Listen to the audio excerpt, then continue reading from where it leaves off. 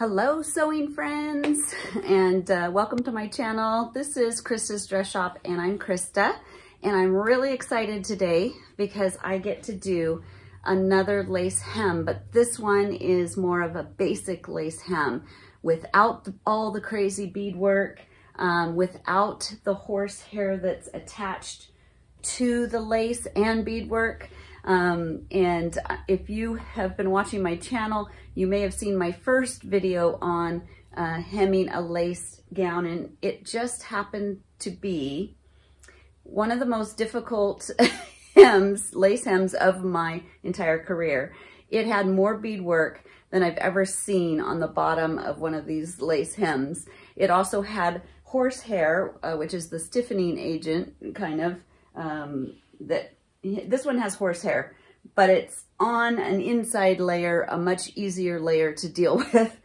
That other one was intense. But if you have a difficult hem with all of those things, I'll go ahead and link that video over here and maybe down in the description, just so you can see that one. That one, I was pulling my hair out. And I've been sewing a long time, but sometimes you come across some that are just uniquely difficult. But this is your basic lace hem that most of you are going to run across in your sewing career. And it is just basically a scalloped lace edge that we're going to be able to lift and move up much easier. So this is going to be a good basic lace hem video. Let's get started with how I put it on my mannequin. Okay, so one of the first things I do when I put my dress on the mannequin so that I can get the height for the hem is, especially if it's a strapless gown, because every time you go to put it on, you might take it off and put it on at a different height. And so I like to mark with chalk kind of my neckline, and it's erasable. There's different kinds of tailor's chalk. You can just go to your local sewing place or online and buy tailor's chalk. Often it comes with a little holder, which, let me try to, holds it and has a cap. Stuff like that, really good for tailor's chalk. However, I have found that on my mannequin itself, it's easier for me to erase it and, you know, mark it and erase it between gowns and stuff if I just use regular chalk, just like your kids use just from the regular store. What is that? Chalkboard chalk. And all I do is I will mark the neckline.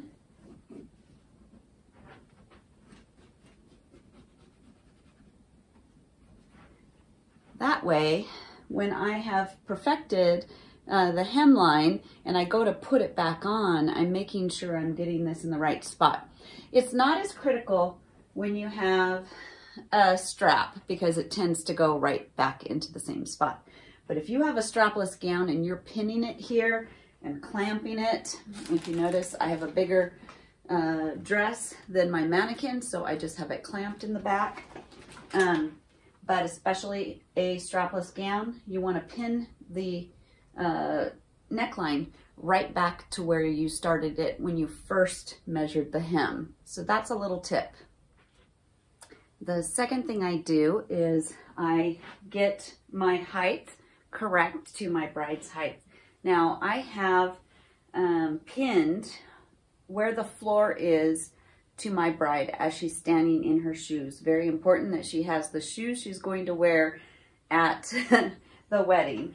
Don't let her change shoes on you. And then I make sure that my mannequin is exactly that height by adjusting, I don't know if you can see, underneath. I can raise and lower my mannequin according to her height.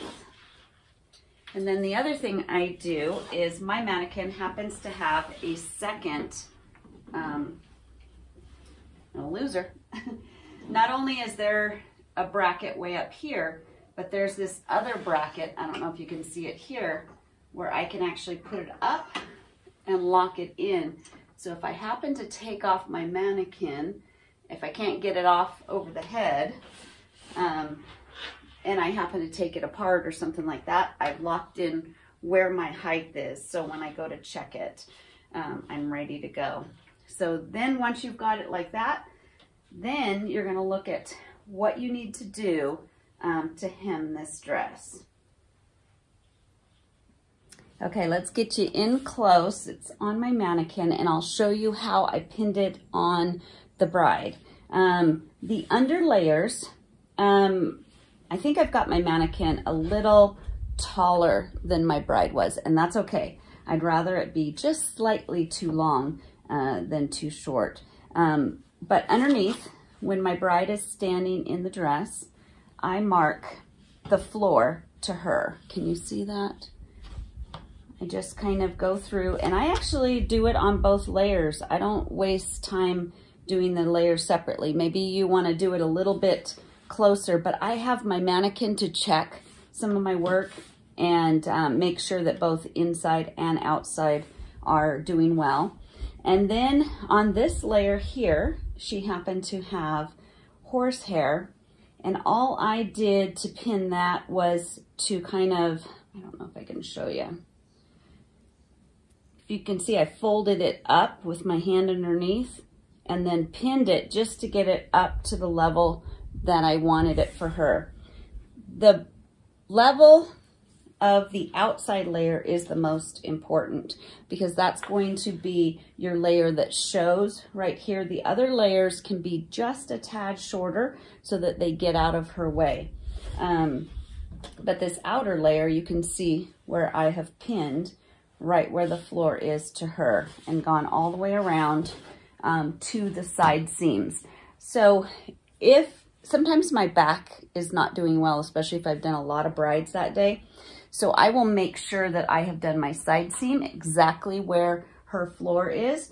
I'll make sure I have across the front really well because this is the most critical part that she's going to be walking.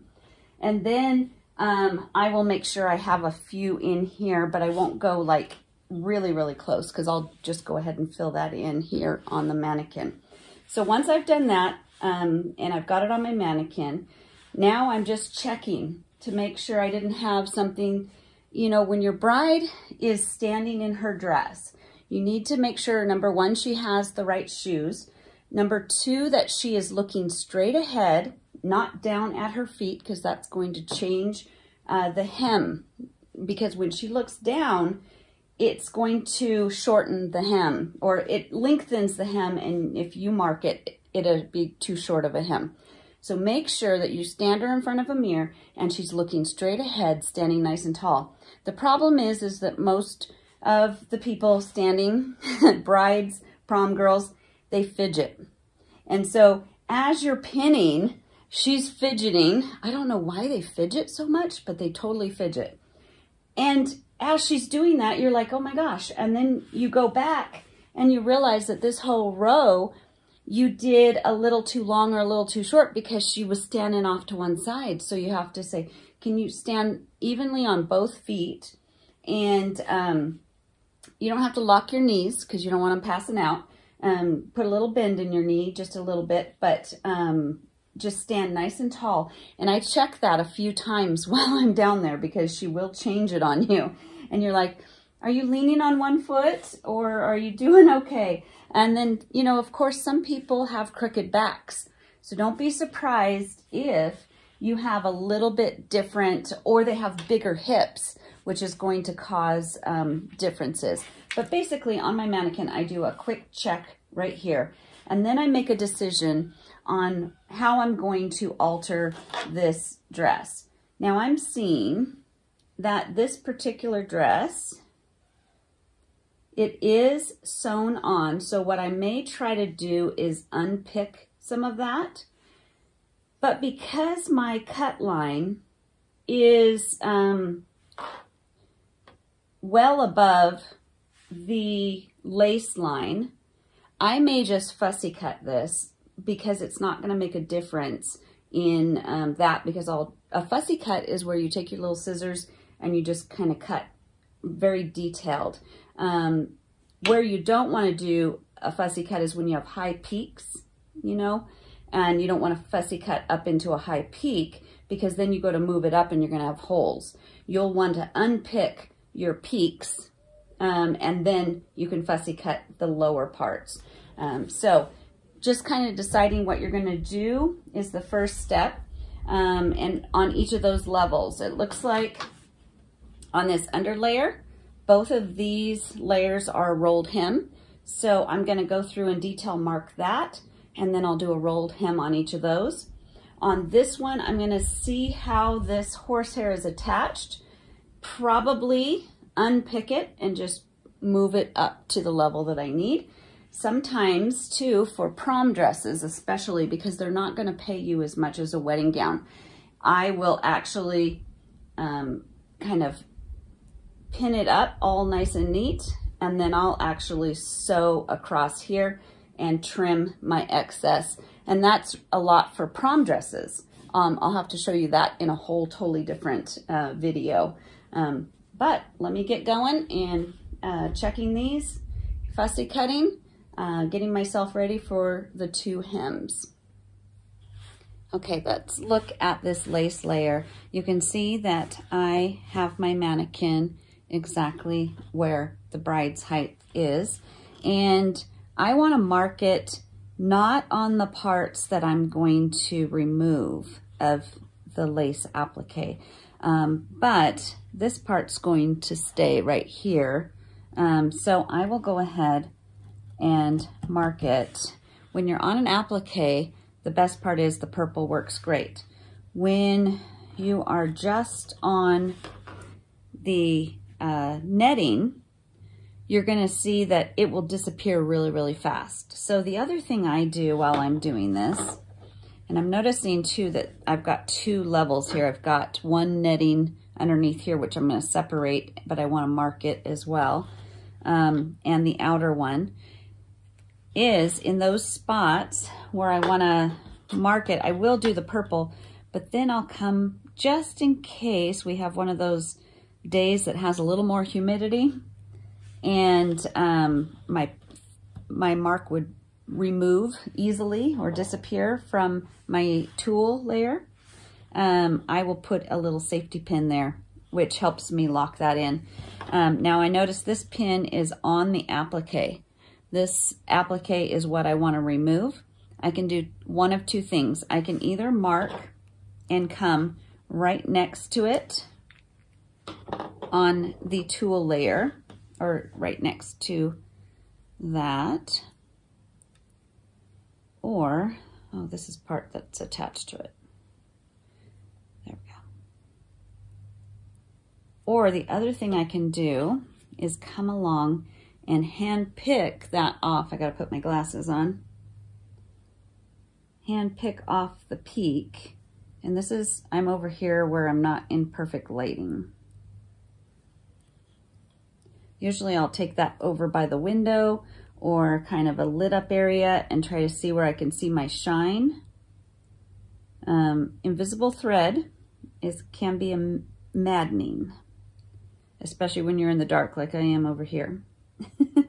I cannot see where this is, but if I can get enough of it, then I can get a piece free and start pulling off that. I might have to do that when I get over by my light, but let me show you one that I did right here at the peak. That's one of your most important parts, or right in the center of the dress. If you see right there, I have already pulled away this part of the applique, and so then I'm going to put my new mark on the under part, and I may go ahead and do some of the purple as well, just so I know how tall to cut that. So I'm going to go around there and kind of mark that all the way around and then fade off to the sides, and then I'll come through and fussy cut.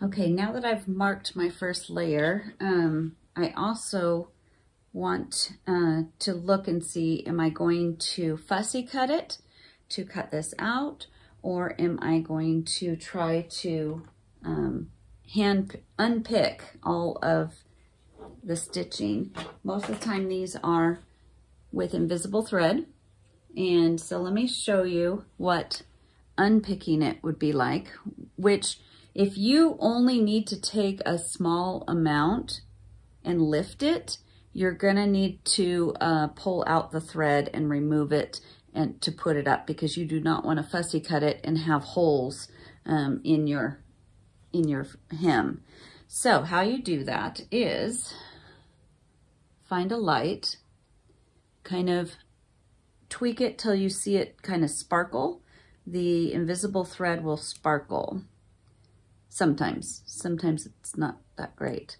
Go under the underside and see if you can at least pop some of those that you can see. Some are done really easily and you'll unpick it no problem. Others, you will have a nightmare of trying to unpick it because the way they sewed it, they did way too many stitches per inch, you know, or just really, really tight stitches. This one isn't too bad, I don't think. Once you get some of it off on the other side, you can kind of see, and sometimes you can just pull. Sometimes you're lucky enough. Like I said, it's every dress is a little different on whether the stitches will allow you. That one is actually letting me pull. I don't know if you can see it. There is a thread here. And it's letting me pull it completely. This one's nice. I knew I loved this dress. See, and then I can pull it off, and then I will just be moving this whole section up. You'll put this line that I made, which was the bridal's, her floor. I'll be taking the bottom of this scallop and putting it at that level right there. So your other option is, what if you want to fussy cut it? So let me show you on this section here what a fussy cut is.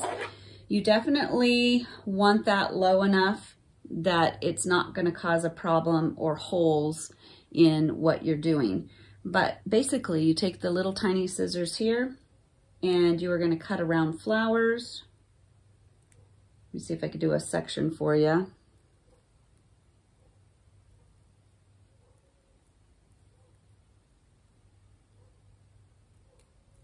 And I desperately need sharper scissors. These scissors have been probably going for 10 to 16 years and they need to be sharpened, or I need new ones. So basically, I'm not going to cut any farther than that because I don't want to go above my mark there. But when you fussy cut it, you'll pull that whole thing off. And like I said, if you have peaks, some dresses have really high peaks. You want to unpick the peak and then you can fussy cut the bottom.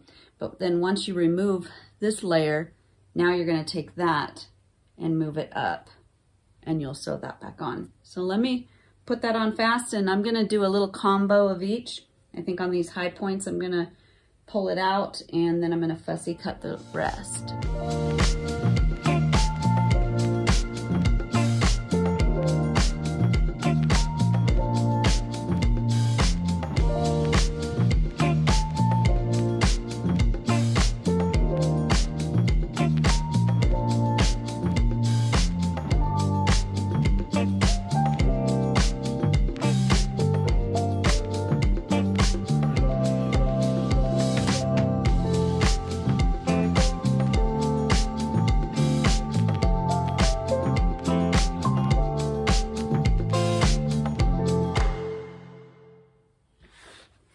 Okay, so now I have my lace completely separate from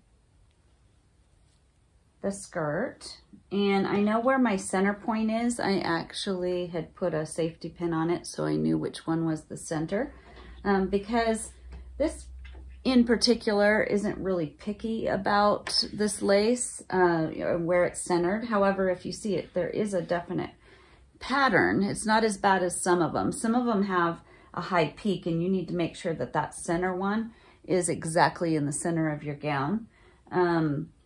But you can see that I think what I'll do really quickly is go ahead and trim the excess off of this hem so I have a nice straight hem to deal with. Let me do that really quick and I'll be right back. Oh, also, I forgot to say before I trim that, normally at this point, I've already done my inner layers. I have a tendency to do my inner layers before I do my external layers, just because I feel like a lot of times it's important to have this laying correctly before you can get this to lay correctly. This one isn't too poofy and strange on the inside, so I'm going to go ahead and go with it just for the sake of the video, because I really want to do more video on the lace part of the hem. These parts we can discuss later, but it's basically a rolled hem, which I've already done a video on, and it's reattaching horsehair, which I'll do a separate video on later. So we'll go through those parts quickly. But I really want you to get the concept of putting this lace up and then sewing that on so that you have it all hemmed. So once again, let me go ahead and trim that out and I'll be right back.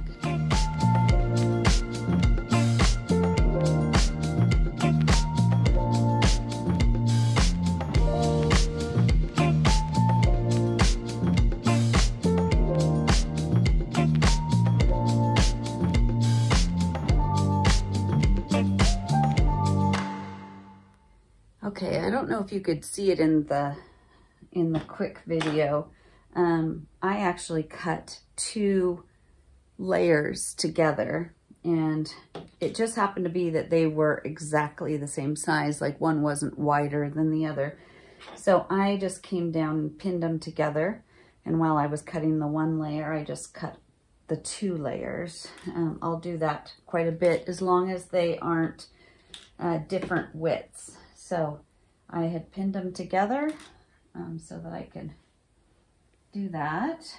Now I'll use these pins to start pinning together the lace to the outer layer. So as you can see, there were 2 layers. Just a simple tulle layer right underneath the outer tulle layer. So now the trick becomes getting this up and then just having it rest. The thing with the scalloped is some brides, where this scallops up, they hate seeing their toes. So sometimes I'll go just a little bit longer, just making sure that they don't trip on it, just so they don't see so much of their toes. Judge each of your brides a little differently. Sometimes I'll ask them, would you rather it be a little on the long side, you know, which could, if you're in the grass, you have to also know, are they getting married on the grass or dirt or a carpet, or is their wedding going to be maybe on a solid surface? Because those things make a difference, because if they're going to be, say, on a nice laminate floor or something like that, like a wood floor, then maybe having a trail a little long isn't going to be a problem. If they're going to be in tall grass, it's going to catch. But usually if you have a little bit, I noticed if I go right to the edge, they tend to complain about this being too short. So I like it to be just a little bit on the long side there. That's just personal preference, and it depends on your brides and you. I just would rather them not complain that it's too short. And I have noticed that brides nowadays are getting more into where some of them don't even think they need a hem. They want it to just drag on the floor. I think it's because some of the pictures in Pinterest are just kind of the longer hems. They're not realizing that you can't walk. So you do have to, maybe when they're talking with you, say, oh, okay, you think, you know, you're pretty good with that hem. Well, just make sure you can walk around and have them walk around your studio or your fitting area.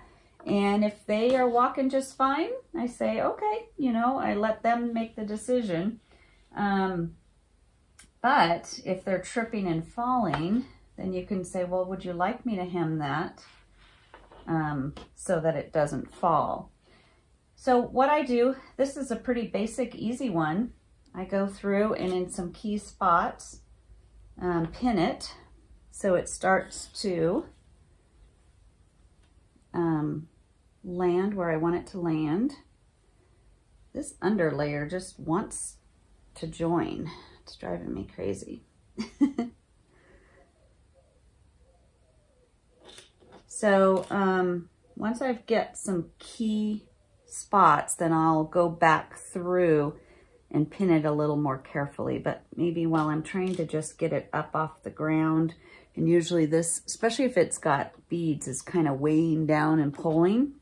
So I'll get some key spots. The only thing I don't like about mannequins is these these bars right there. But notice that is doing pretty good. This is my center.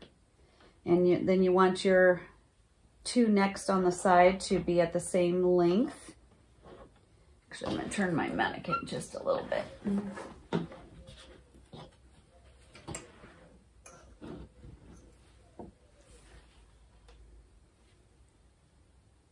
So there's my center right here. And then there's my two sides, making sure that they're landing right at the same spot. And then you pin that all along. And then if it's a really heavy, awkward hem, I will take it off the mannequin. And after I've got the height right, then I'll lay it flat and pin it.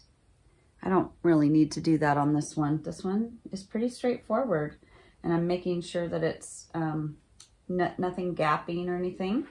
And then what I'm going to do is, I just knocked off my dressmaker's ham that was holding. You can see the one back here.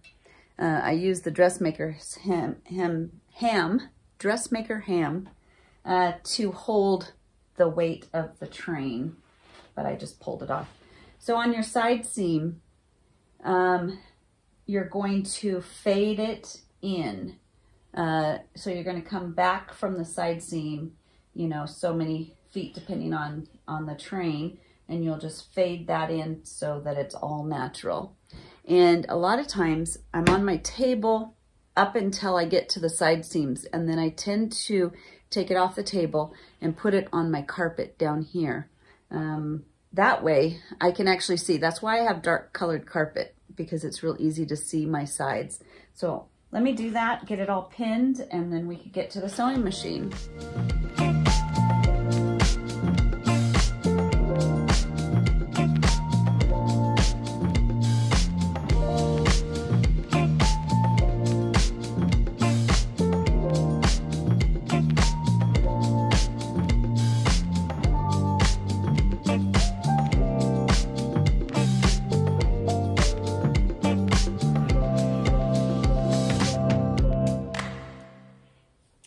Okay, down here on the floor, you can actually see why I love to have a dark colored carpet. I've gone around the front, and now I'm coming to this side here. I've pulled the other layers out of the way. I just have this laying here. And now I need, it was down here, I need to kind of even that, kind of just fade it in. This particular one is nice and easy. I told you I love this dress. I'm going to go ahead and separate my applique right here, and I'm going to just overlap that and make it fade. Actually, right here is another little loop. I can actually just make it just like it was made to be, like that. Let me get my pins.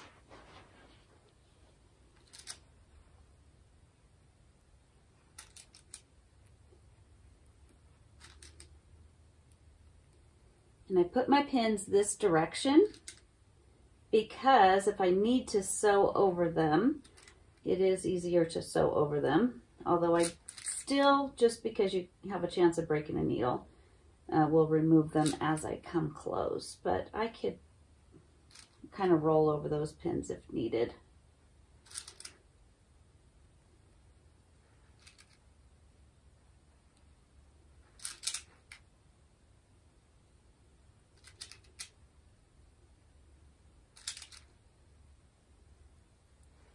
And then this excess underneath here, I'll be trimming out and away. And voila, a beautiful side seam as it fades. Here's my side seam. Some of them you have to go a lot farther back to get them to blend. This one blended pretty easy. It depends on how much you're taking off. And so now I'll just take it, finish pinning the other side, and then I'll take it to my sewing machine and sew it.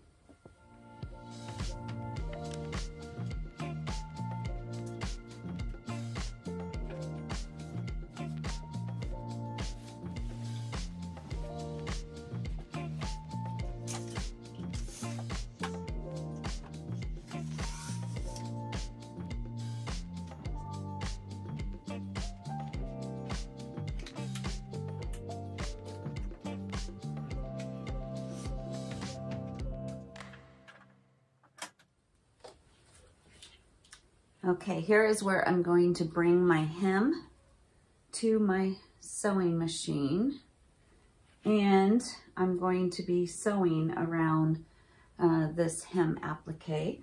The best thing to do, let me show you, is to get, I think it's called a free form or free sew. Let me see if I can switch that. Presser foot, and I'm going to put that on because free motion, maybe it's free motion. Put that on my machine, and then I actually have a spot on the side of my machine. You'll have to look up your machine where the feed dogs, those are the teeth that grab onto the fabric and move it forward. I'm going to actually drop those so that they don't move my fabric forward. So I have those dropped, and that's going to help me be able to free motion any which way I want to move. So let me take you in close for beginning to sew that. Okay, and I'm just starting where I've fused together that applique. Let me see, do I need to move you like here? I don't know. But I'm gonna just go along the edge of my applique. Also keeping in mind that underneath what I'm sewing on top can have these little seed beads, or they can have some of these sequins. And so you could kind of break a needle. Just a warning, wear glasses, wear something protective.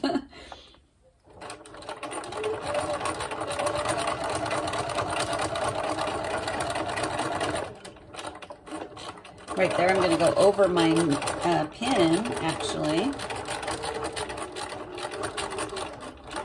And I'm going around each leaf. I have a couple pointy leaves there, and then around the curl.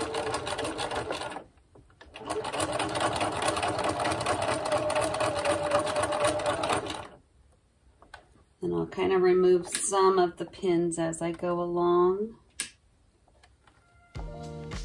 But then you just keep sewing.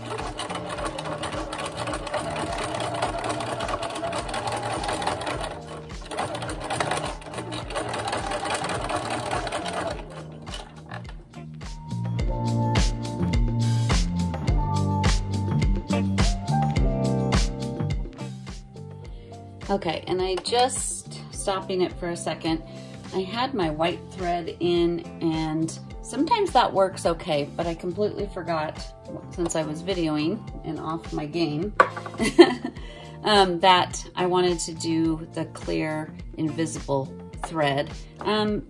Sometimes on some of these, your white thread is just fine and you can hardly see it. But I was noticing that I could see it a little bit more, and I'd rather it be the clear. So I'm gonna thread my machine with that and get started again.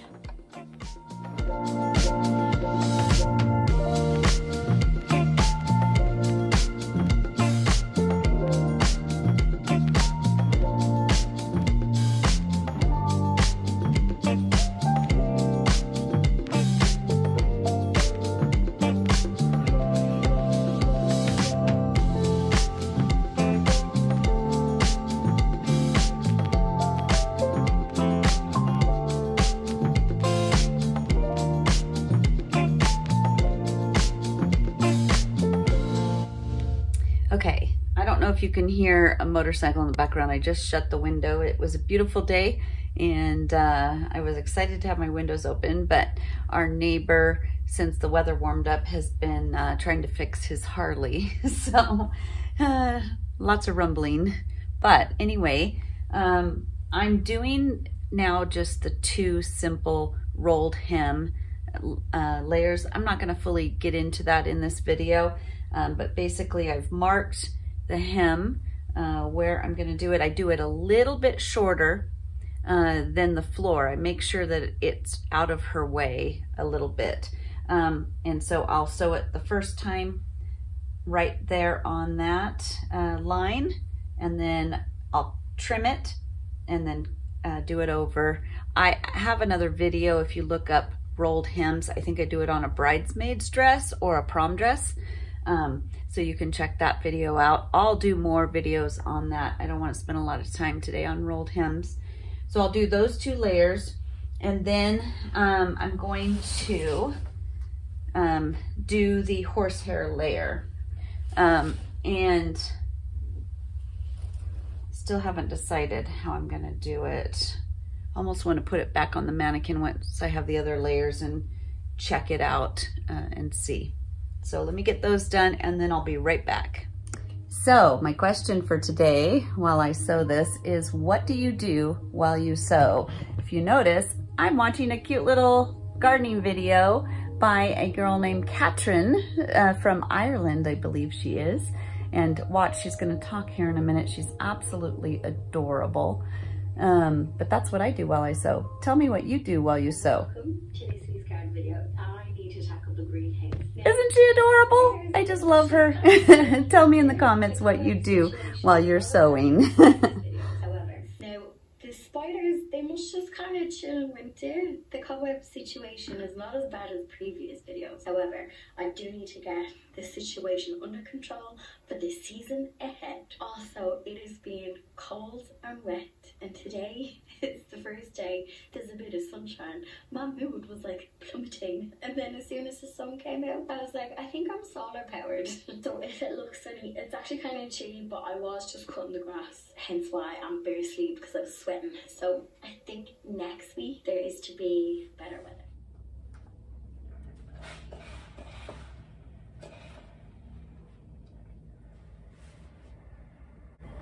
Wasn't Katrin cute? Fun to watch gardening while I'm sewing. So while I sew, I dream of gardening, and while I garden, I dream of sewing.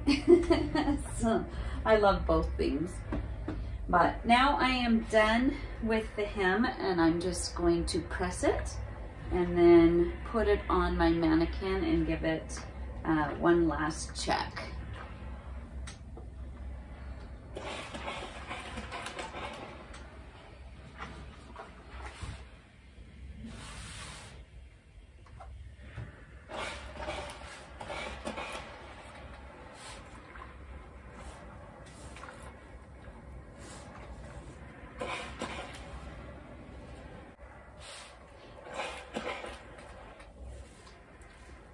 So when I was a little girl, my mom taught me how to sew, and I love to sew. And the one thing that has stuck with me that she has always said is the difference between something homemade and a professional seamstress is the way you press it. And to finalize your sewing with a good pressing, and it makes all the difference.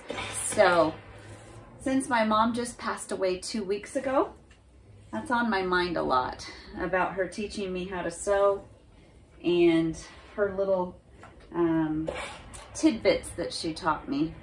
So I'm passing that on to you now.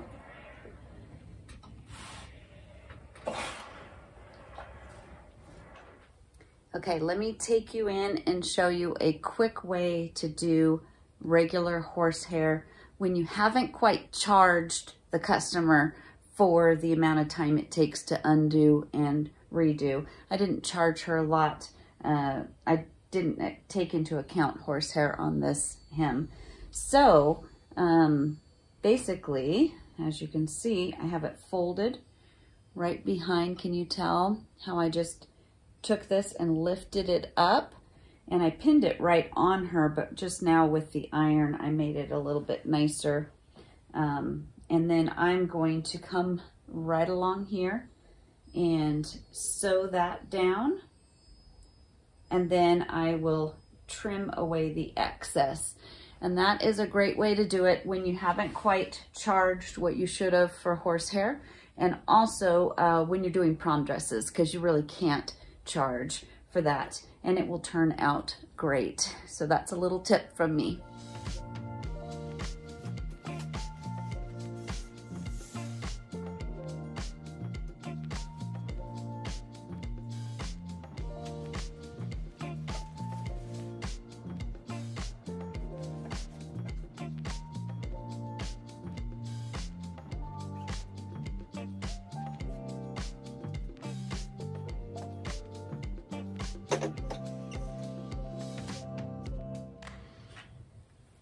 Okay, so I finished the hem. I'm so excited.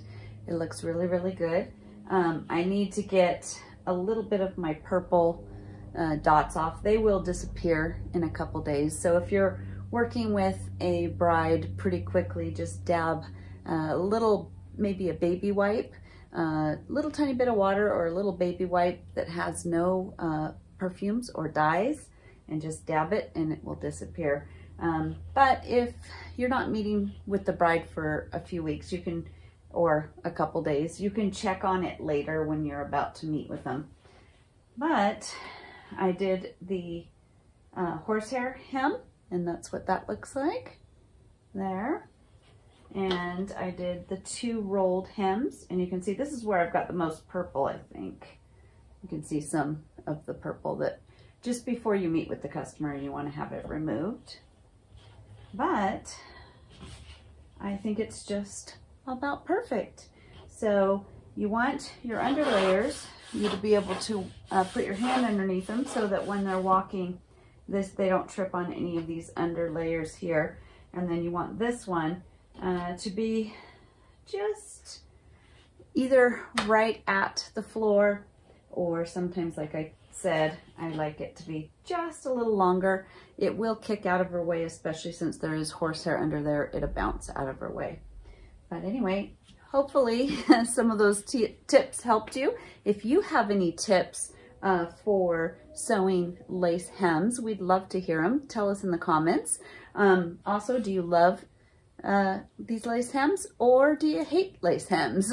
Tell me in the comments. And about how many do you do a month or a week or a year?